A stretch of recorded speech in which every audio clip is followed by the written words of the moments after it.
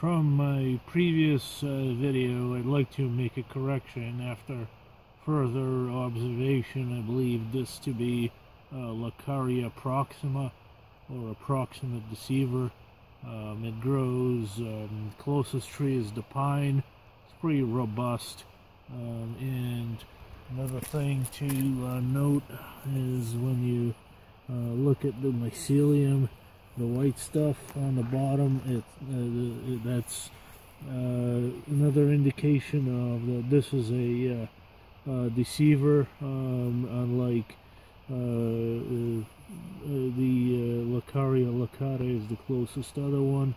This is a little more robust than lacata, so I believe this is the Lactarius proxima. It's a good edible. I've eaten it already, so you can see the white mycelium on the bottom. That's an indication. And the tree is this really old pine tree, white pine. So we'll call it a Lactarius proxima. Good edible mushroom. You can see gills are flesh colored. They're attached to the stem. And very, very robust. So this is a good edible mushroom. We'll add it to my basket here, and then let's see what else we have. So all these are dotted stalk slippery caps. Not sure if these are good. Should be. Let's see. Well, you see a little bit. It's kind of, yeah, it's still pretty good. So this is a slippery cap. Here's another one. Yeah, this is still a good edible mushroom. I like that. And then here's another one here. Really beautiful mushroom. Fly agaric. Has this orange, yellow colors, all kinds of different colors. So this actually will add to my basket as well. A really beautiful mushroom, and it is poisonous if you just try to eat it like just fry it like regular mushroom. You do have to boil it. After boiling for about 15 to 20 minutes, you can fry it up, and it becomes very delicious mushroom. I've eaten it in the past, so it's not for beginners, but at some point, if you want to be a little bold, definitely recommend it. Here's my long-awaited enoki mushroom. It grows on that tree here.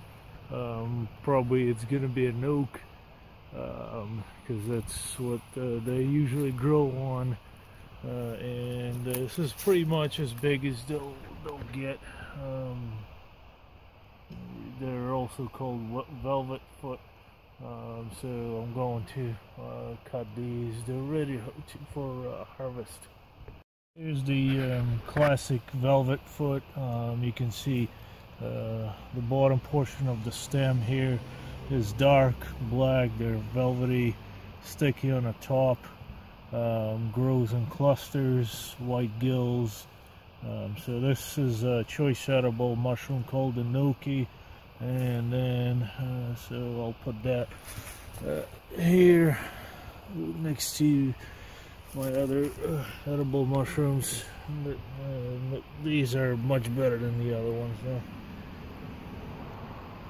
And then here, this one is the king bolete mushroom. So it grows next to white pine here, really old white pine. So I'm gonna harvest this. I got a couple of more here that I'm just gonna let them grow a little bit more here next to the slippery caps that I can harvest as well. This one I will harvest and consume for this for dinner today. Here it is.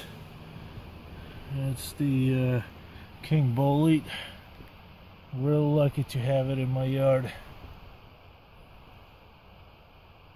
and I'll put it right next to enoki mushrooms. Here's my test. Did some testing to key it out. It's all white inside, so perfect condition. Kind of bread orange, light brown color. The pores are light yellow. They do not bruise, so they do not discolor or bruise. So this looks like a classic king bolete. And how that enoki got in there. Oh, look at that. 2 choice edibles, but one of course is the king, better than the other. So it's a pretty good day here. Some more of these fly agarics, just really beautiful mushroom. They're definitely ready to harvest now. So here's beautiful colors and that, but just a reminder, you do need to boil these, otherwise they will make you sick. So this one's been eaten up a little bit, so I'll leave it. These are gem-studded puff balls. They're good edible. So you cut them in half like these and you can see they're pure white, which is how puff ball's supposed to look like. So I'm gonna try these. They're supposed to be really good. Almost thought this was going to be a Lactarius deliciosus, the choice edible Lactarius growing here. And hey Nancy, what do you like this mushroom? No? No, but this is actually not deliciosus, although it does stain orange, but you can see it has green, so this is actually one of the variation of the celandine milk cap. So you like the mushroom stew, Nancy? You getting into mushroom picking? But these right here are definitely well, I'll add this to my basket. I'll end up boiling the Lactarius, but I'll definitely get some more of these puff balls and try them out, and we'll let you know if I like them or not. It's a really odd looking fly agaric. It's kind of growing sideways, but it's definitely ready to harvest. See how beautiful it is, all the colors. Really good tasty mushroom as well. So it does take a bit to cook it, but I highly recommend it. It's definitely worth it.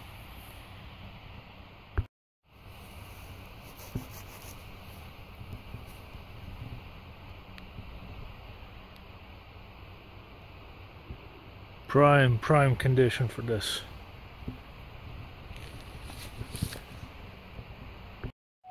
Here's celandine milk cap. You can see how it turns green from orange. So it's really phenomenal, but you can tell it's past its prime. It's all eaten up and buggy.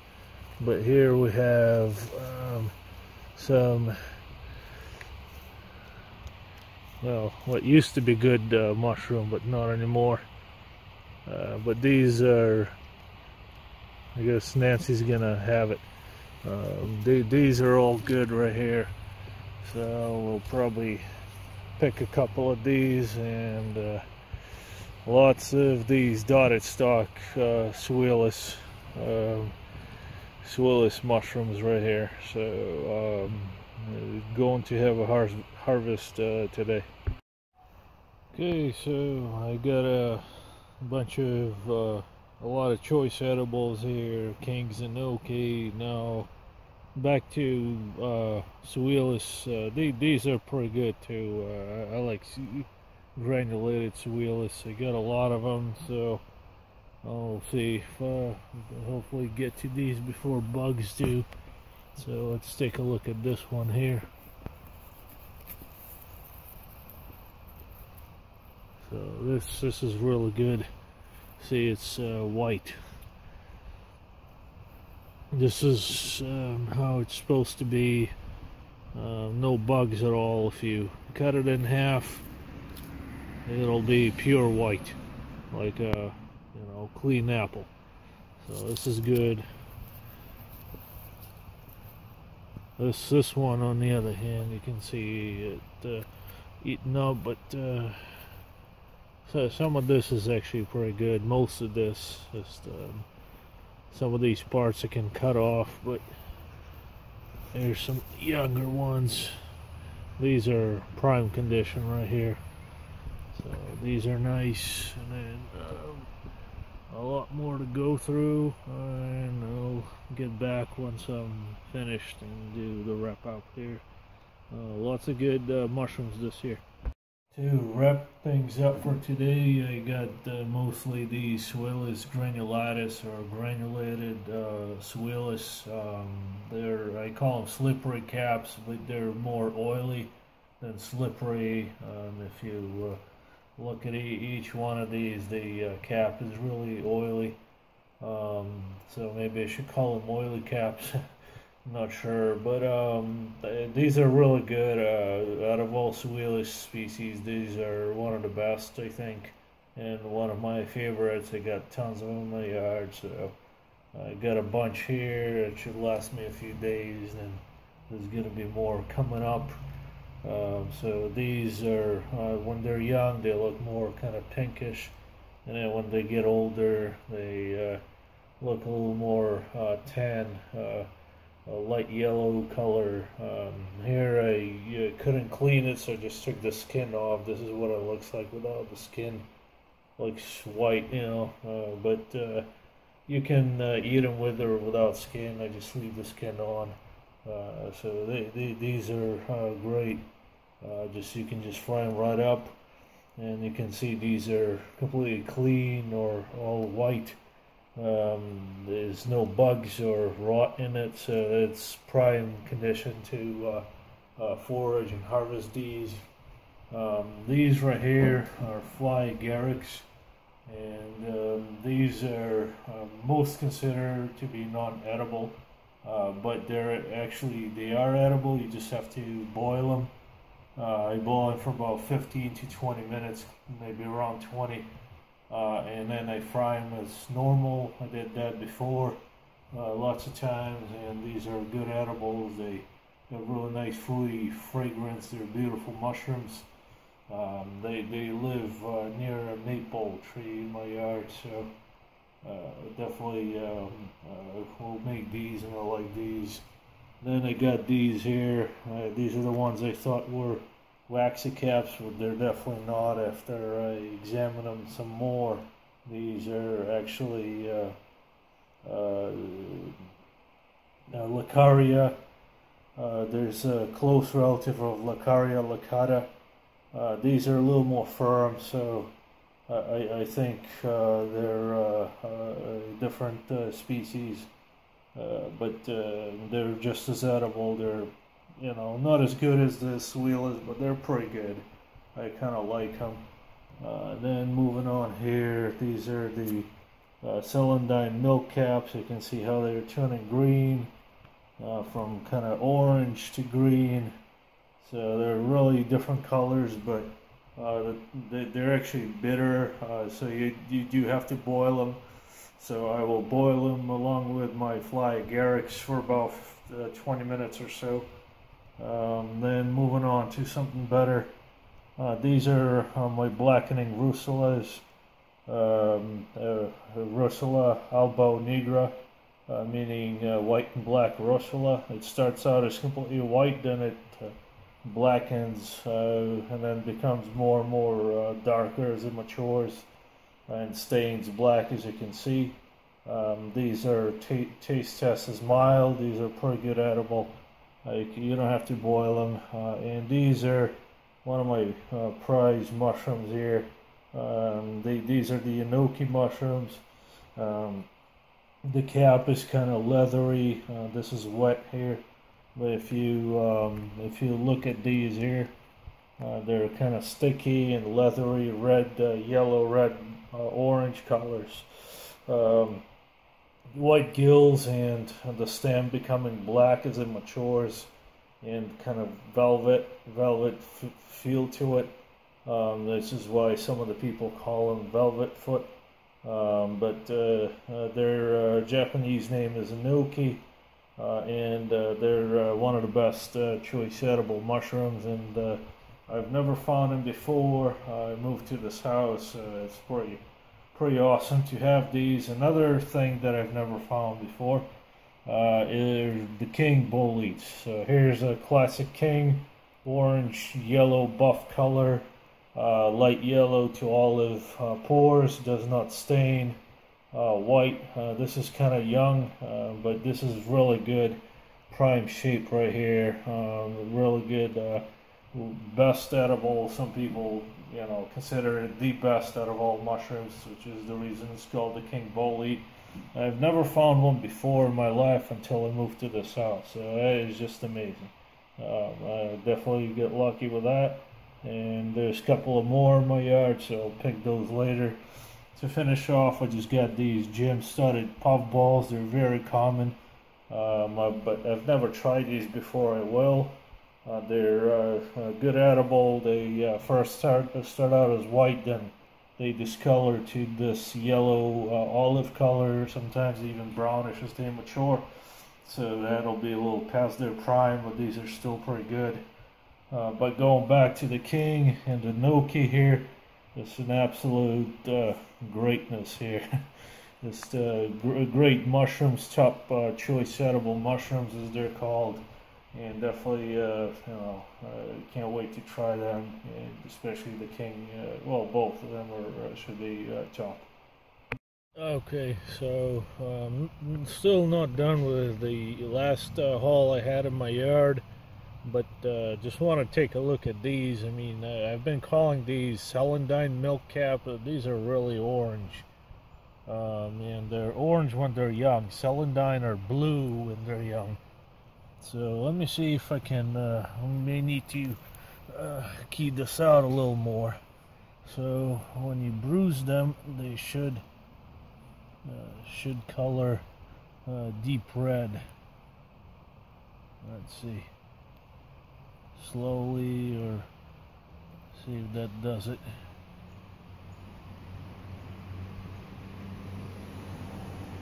And then the taste test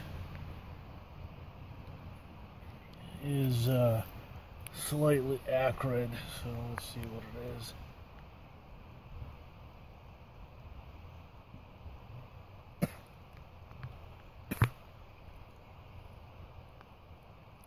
Yeah, it is slightly acrid,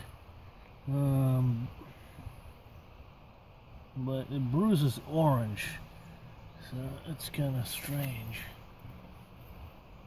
And then it should become red.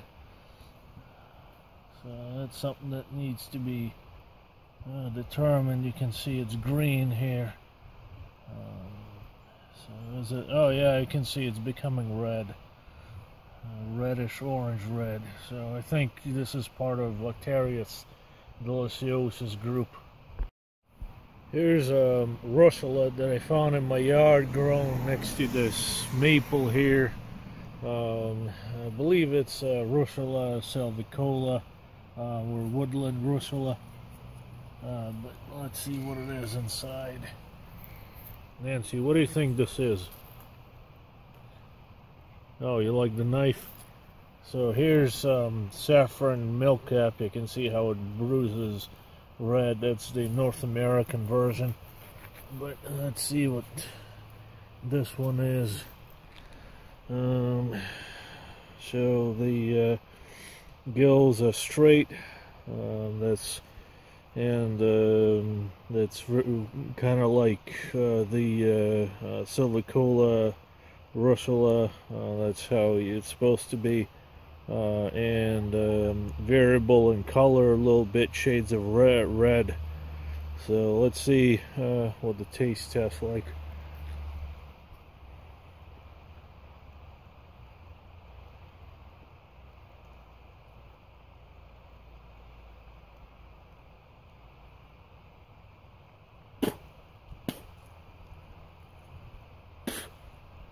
Well, it's actually taste test is mild, so it's not Silvicola because it's supposed to be acrid. I'll have to do a little more testing and determine what it is. But it's definitely not silver coal, because that is supposed to be accurate to Russula. I'm guessing it's closer to the Russula variata variable, but the gills do not fork. They're straight, so we'll have to find out what this is after doing some more research. But this is definitely interesting, and it's a very good edible, as most of Russulas are. And then we'll find out and post. Last but not least, in my yard are these aborted Entoloma, or Entoloma abortivum. So there's another one here. It's just coming out. There's a little more last time. These are good edible mushrooms. They're Entoloma mushrooms that attacked honey mushrooms, and this is the form that it becomes. The reason it's called aborted Entoloma is because in the past it was thought that these mushrooms never actually fully matured, and hence the name aborted. But later it was found that the Entoloma mushroom is attacking a malaria mushroom, and that's what happens. You get these mushrooms, and they're actually very good edible. And I'll probably leave these for now to mature a little more, and harvest them later when I'm done with the other mushrooms, and when these are ready and there's more of them. I finished keying this mushroom out, I think. Let's look at the features here. So the cap is pinkish purple to olive. You can kind of see kind of pinkish in the center, then slight olive shades to maybe gray, mostly pinkish purple. That matches. Another thing to notice is you can see on the margin here, you got the radial veins, so you do have that on this mushroom. So that matches. Then you can let's look at the gills here. So they're straight, they're not attached or forking, rather. They're not forking like the Russula variata, which variable Russula, which I was close with. But if you look at here, so you can get these to focus. Okay, here we go. You can see they're slightly forking in the center, and they're attached. Slightly, they're slightly running down the stem, and they're attached, and they're slightly forking just a little bit near the stem here. So that matches for what I believe it is. The stem and flash is thick. Another thing to look for is the gills. They're they're kind of waxy, and they're very flexible, which is different from other Russulas. See how they're very flexible, and when you touch them, they're kind of waxy just a little bit to the touch. So that matches. So this is the mushroom called is Russula cyanactha, something like that. The common name is charcoal burner, because as you can see, the cap, it has all kinds of different shades, purple, reddish, pink, slight olive in it. So the reason for this common name is when charcoal burns, you can see all kinds of different shades. So this one, you can see all kinds of different shades also. So that's the reason it's called charcoal burner. And a very good edible mushroom. This is actually considered a choice edible. So it's another choice edible in my yard. I got a saffron milk cap. It's not as good as the European variety, but it's still really good. And I got this Russula cyanexantha, something like that. It's hard to pronounce, but I'll put the name of this mushroom. But yeah, pretty amazing. I have a lot of mushrooms in my yard, so it's kind of a dream house for somebody who's into mushroom picking or mushroom hunting. So definitely got the right house here. Pretty awesome. If I find any new mushrooms, I'll definitely make a video of it here. And to finish my video for mushrooms in my yard, I'd like to mention that using this method, it's a slurry. I'm going to try to create or propagate more mushrooms in the area. So I'm putting this Russula cyanexa in solution with water. I put a pinch of salt in there, which should help inhibit bacterial growth, and then let it soak for 24 hours. Then I'll put a little bit of sugar in it, and that should help activate the spores. Then once this solution is ready, it should have should be loaded with millions of spores. So I'm going to pour it in the area where I found this mushroom, in hopes that more will grow, because this one was a little bit buggy and there's only one. I'd like to have maybe 10 of these. That'd be nice, because these are, as far as Russula mushrooms are concerned, this is one of the best ones. So I'll try to do that in 24 hours. I already put some salt in there. In 24 hours I'll put a little bit of sugar, and then 48 hours I'm going to pour this solution in the area where I found this mushroom. Just when I thought I was done with mushrooms in my yard, it turns out that I'm not. Here's, I found some other mushrooms. They're called mica ink caps, or Coprinellus micaceus, and they grow in clusters on decaying wood, like you see here. And the way to distinguish them is that they have these mica-like granules on the cap, which you can see here. And let's see. Well, there goes that. How about this? Nope. Nancy, are you gonna eat all my mica caps? I guess she is. So, but these are good edible mushrooms, and you can just fry them right up. They have black gills, as you can see here. There we go. You see black gills. That's the way to distinguish the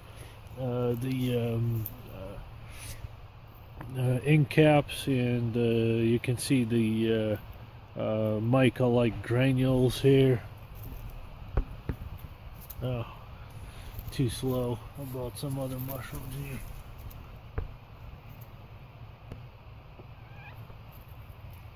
Yeah, you can see it right here. So they wash away. Damn it, Nancy, come on. Wash away with rain. And I guess she likes these. Oh, here we go. Here's one. Yeah, I can see it here.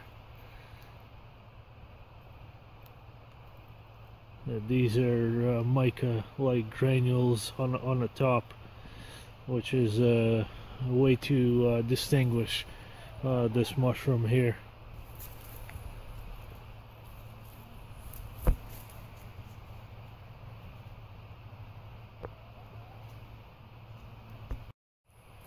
So, saw some mushrooms deeper in the woods on my property, and so I went over to this old maple here, and right around the maple I see some mushrooms. These guys are just regular milk caps. These are edible mushrooms, just like all milk caps, but they have white latex that turns yellow.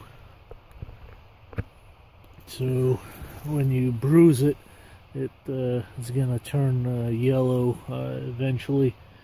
Start with white, and you can see it starts turning yellow, and that's yellow latex. Another way to distinguish them is they have a smooth stem, and they turn so yellow latex, smooth stem near hardwoods. So I'm going to call it Lactarius chrysorius, or yellow drop milk cap. These are edible, but nothing like the aborted Antiloma mushrooms here. So these are one of my other choice edibles right here. Really good tasting mushroom, and we definitely highly recommend it if you find any. And of course I got a bunch more here, and a lot more of these aborted Antilomas. Here's one more here, all around this tree here, which is really nice. And then here's one that is a big one. There's a whole chunk of these aborted Antilomas right around my maple. So that's the biggest clump. So that's really cool. I'm definitely happy I found this spot. Happens to be in my backyard. Just decided to do another shot of my newfound spot in my yard with aborted Antiloma. There's a good patch of it here. And here's honey mushroom. The Antiloma attacks it, and then it becomes this aborted Antiloma. So I get a good lots of good patches here. So here's a big piece here. Here's a good shot right here of Antiloma right next to honey mushroom that is being attacked. There's some more here. Border Antiloma right next to the honey mushroom. And here's the biggest piece right here. Here's the border Antiloma, and some honey mushrooms right around it that I put there. There's some coming out there inside this tree. So it's actually helping the tree, but these honey mushrooms, they're not parasitic, so it's not gonna cause too much damage. But this is really nice. There's a good patch of aborted Antiloma. Really nice, pleasant surprise. Another mushroom that I cannot miss that's in my yard. This is a honey mushroom, one of the honey mushroom species. This one is called Almalaria gallica, or some call it bulbous honey mushroom, because when you look on the bottom it's slightly swollen. Some of these are slightly swollen base, which is why they're called bulbous. Another way to tell the veil here, it's very small, cobwebby like ring, almost like a cortina on a court mushroom. So it's very small, you can barely see it. Other honey mushrooms have a very well defined ring. The Almalaria gallica has very small cortina like ring. And another thing to look for in these is the scales. You can see there's large scales on the cap here. There's most of other honey mushrooms, but there's another type of honey mushroom that looks just like it but doesn't have the scales. Also grows in the northeast. But this is the Almalaria gallica, really good tasting mushroom. Tastes about the same as other honey mushrooms, just smaller. And you can see I have a lot of them. They grow in these large groups rather than clusters, scattered in large groups. So you can see there's a ton of them here. A lot of these honey mushrooms all over the place. Another thing, see how the base is slightly swollen here. It's definitely swollen. You can see my fingers, much wider than the stem up above. So the base here is swollen, and you can see the scales. Another thing about these mushrooms, they're not parasitic. That means they're not killing any trees. They're actually living off the soil, organic matter, kind of like other mushrooms such as bluet, which is actually something that I will mention next. But I definitely have a ton of these mushrooms everywhere, so they're definitely a good thing to have, as long as they don't kill my trees. Suillus americanus mushroom. It's not the best edible, but it's pretty good. I like granulated Suillus better. This is pretty good and good looking mushroom. The last mushroom for today will be Clitosobe nuda, or the bluet mushroom. Another choice edible mushroom. You can see how it's turning buff from pink. It's a little more pinkish than this one, and they grow in litter, organic litter, and you can see the enrolled margin. The gills are close, very crowded and close, attached to they're attached to the stem here. So if we can get this to zoom, here we go. So they're attached here, or nearly so. You can see they're just attached, and the cream to buff color from purple violet.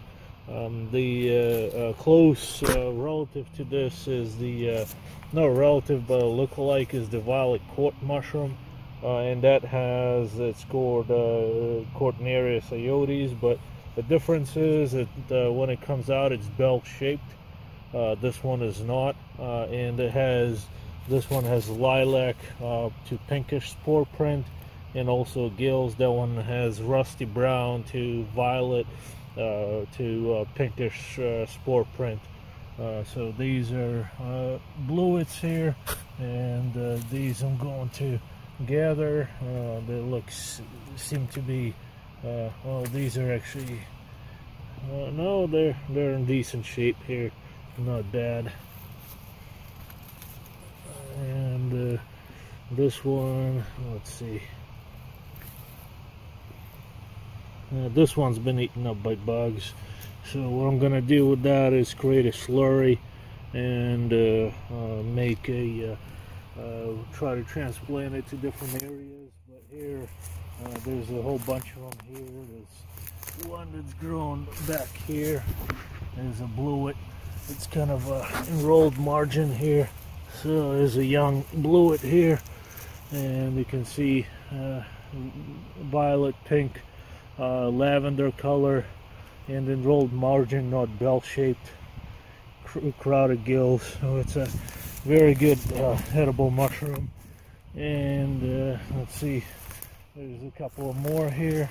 Let's see, here's this one. This one should be ready to harvest, and it becomes this buff color when it becomes older.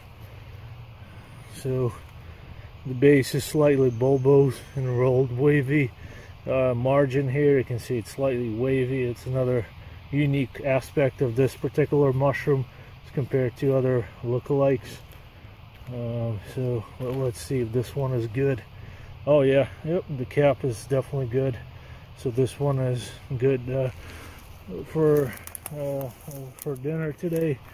And let's see, here's another one there, and there's a bunch more that will be growing in this area down there. Actually, let's see, there's a couple here, and you can see it's not really, there's a young one here, and you can see it's not really bell-shaped, and it's a little more violet lavender color when it's younger, and then it becomes like this one, a little more pinkish, dull, buff, brownish color. Okay, so found some more bluets, Clitosobe nuda, in another part of my yard. I haven't seen them before. This I'm just gonna let grow, and hopefully there's gonna be more here.